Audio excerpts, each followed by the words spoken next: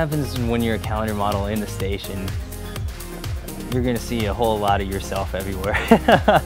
You know, they have the calendar, the pictures up everywhere, and people call you by the month and not your name, and they expect a lot more things from you, and so it's just a whole bunch of more negative yet positive attention at the same time.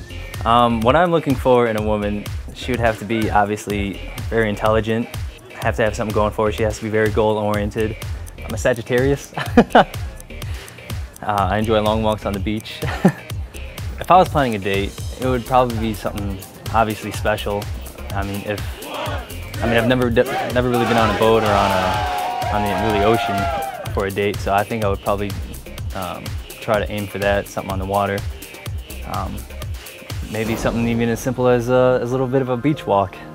You know, I haven't really met that special girl yet, so I guess one thing that, you know, a lot of people wouldn't know something about me is that, I like a good Disney movie, you know?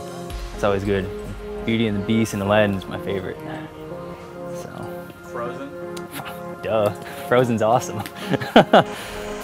Well, I volunteered again like I said, last year, and I got into that, and I got to see the difference, and I volunteered again this year because I enjoyed the experience and what I learned and everything about Charleston Animal Society.